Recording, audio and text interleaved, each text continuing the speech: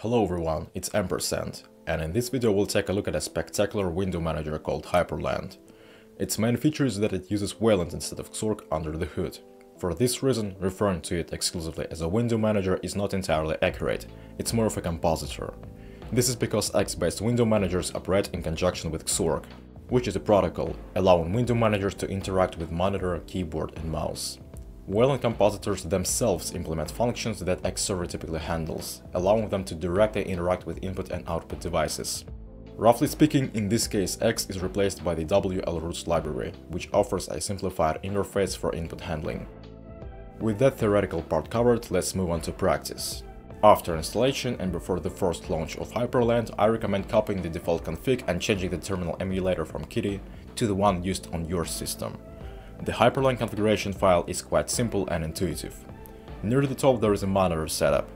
Usually it sets things up automatically, but not always successfully, so many applications may display with incorrect scaling. To address this issue, change the last parameter from auto to 1.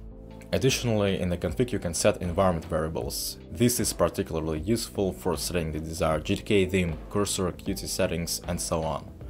Options for configuring Hyprland are divided into several categories. In the general category, you can configure basic settings like the default layout, frame colors, padding size, and more.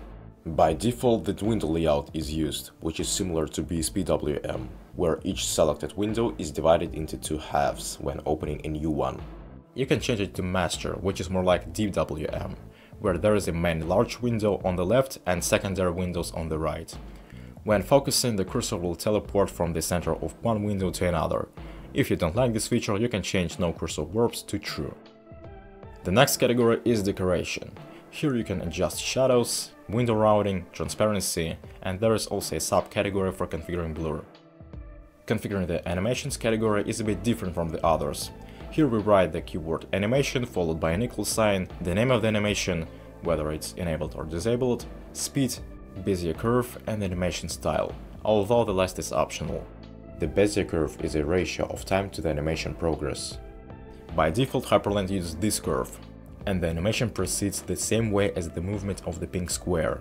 When opening a new window in Hyprland, it will first sharply increase in size, become larger than usual, and then slowly decrease to the normal size. The Bezier curve is defined by 4 values, which are just coordinates of the pink and blue circles, regulating the slope angle of the curve. The default curve is just a straight line, meaning a regular linear function. In the input category, input devices are configured. Keyboard layout, mouse sensitivity, whether to enable numlock by default, and so on. There are also subcategories for configuring the touchpad and tablet.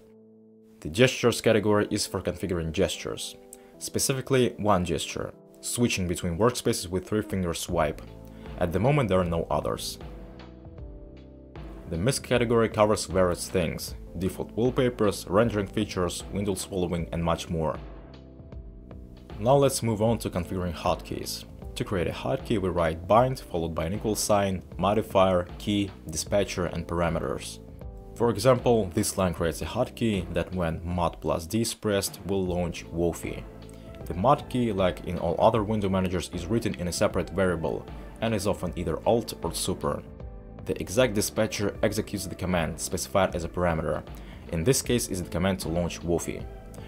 Unfortunately, there is no functionality in the default config to move windows, but this can be fixed by using the swap window dispatcher. Here we specify mod and shift as modifiers. Note that there is no comma between them.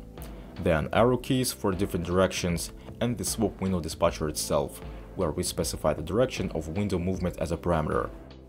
When moving windows from one workspace to another, we also automatically switch to that workspace. However, this may not be convenient for everyone, so you can replace the Move to Workspace dispatcher with Move to Workspace Silent. This way you will stay on the same workspace. There's also the Resize Active dispatcher, which resizes the active window, taking the changes in size along the X and Y axis as parameters. Now let's move on to window rules. Hyprland provides quite extensive functionality for configuring them. To define rules, use the following syntax: window rule, equal sign, rule, comma, window. You can specify almost anything as a rule, whether the window should be floating, full screen, its size, transparency, whether to apply blur, animation style, and much more. To specify which windows the rule should apply to, you can use several methods. When defining by class or window title, you need to use regex. You can obtain information about window classes and titles using the hyprstl clients command. You can also apply the rule depending on whether the window uses X Wayland, whether it's floating, full screen, and on which workspace it's located, specifying the workspace ID or name. Thus, Hyprland provides practically limitless possibilities for creating window rules, where you can add exceptions for almost anything. There's also window rule v2, where the only difference from the first version is that you can specify multiple regex patterns for the same rule. Rules can also be added for workspaces. However, for some unclear reason to me, here you need to specify the workspace first and then the rule applied to it, rather than vice versa. There are no rules for monitors in Hyprland, but you can add them using the hyprstl utility and sockets.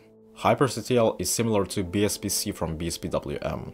It can work with dispatchers, change configuration, cursor theme, and much more. This command also supports performing multiple operations at once using the batch option. The script provided in the official documentation will change the window gaps to 20 if the name of the current monitor is DP1. Otherwise, the gap size will be set to 30. Now let's move on to configuring the panel, which isn't included by default in Hyprland. The most popular panel used with Hyprland is Waybar. The functional part of the panel widgets is configured via JSON configuration file. The visual part of widgets is configured in the style.css file. So, if you're familiar with CSS, it will be very helpful in setting up Waybar. Honestly, I'm not much of a designer myself, and I stole its style.css from GitHub. To ensure that Waybar starts with Hyprland, add exec_once equals Waybar to the configuration file. Similarly, you can configure auto start for other programs, such as wallpaper. For this purpose, I use swww. But let's get back to our panel. It can receive two signals. SIG_user1 toggles the visibility of Waybar, and SIG_user2 reloads its configuration. Using these two signals, I added the following hotkeys. For launching applications, you can use Wofi. Through it, you can also implement a clipboard manager using a command like this one. However, you'll need to install WL clipboard in cliphist for this to work. Hyprland has its own plugin system, although it's not the most convenient. Plugins are written in C++ and need to be compiled using GCC to obtain a .so file, which can then be loaded using the hyprstl plugin load command, followed by the path to the so file. Note that the path to the plugin must be absolute, not relative.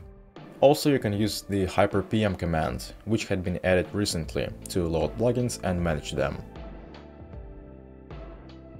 Now, let's talk about the practical use of Hyprland. Since Wayland is a completely different protocol from Xork, many X-based applications may simply not work here. However, there is no the one Wayland protocol. Each compositor has its own implementation of this protocol. KDE has its own, GNOME has its own, and so does Hyprland. Therefore, it's not wise to draw conclusions about Wayland based on the experience from one compositor. There is an anecdotal article on GitHub titled "Wayland Breaks Everything", which basically describes the architectural downsides of Wayland and why it will never replace Xork. In my opinion, the author is quite biased in this regard, and I find the response to this article more convincing. Wayland does indeed break everything related to X, but at this point almost everything works perfectly fine. However, I'll delve deeper into this topic in a separate video about Xork and Wayland. Let's come back to Hyprland. This compositor is evolving rapidly. While on its earliest versions it was simply impossible to use due to numerous bugs, I would drag a window around and the entire screen would flicker. I would make a window, the screen would flicker. I would delete a window, the screen would flicker. Now the only bug I found is incorrect monitor scaling during automatic setup. Of course, there are still things to fix and programs to be ported to Wayland. But the problem here is not with Wayland itself. If I said that Linux breaks Photoshop, you'd call me crazy. The issue lies with Photoshop, which has not yet been ported to Linux. Wayland wasn't developed as a drop-in replacement for X, but intended to eventually replace it. Overall, I can say that I liked Hyprland, and I can recommend it to you. Well, that's it for today. Thanks for watching, don't forget to subscribe, leave a like and have a great rest of your day.